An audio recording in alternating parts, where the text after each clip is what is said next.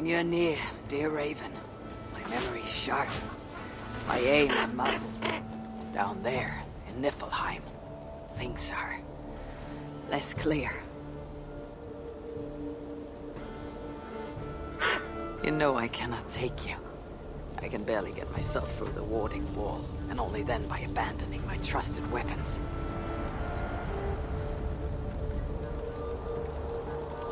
Do not sulk. I will not risk you. For who then would remind me of my purpose?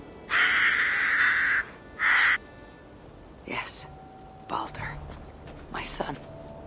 The light of the world. Locked away in Hell's dark castle.